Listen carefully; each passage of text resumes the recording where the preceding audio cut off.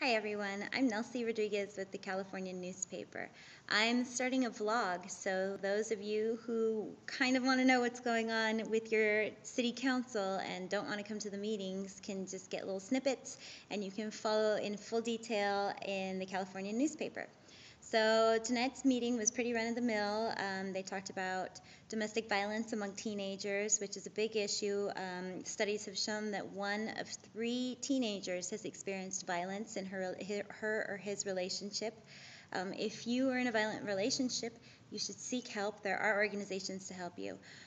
Also, the Target Center that everybody has been waiting for, the Murrieta Marketplace, that's going to be built on the east end of the city near French Valley. It was about to die, and now the city council members have given Regency Centers until 2021 to start construction on that. So it's alive. It's not. It may not happen for a long time, but it's not dead.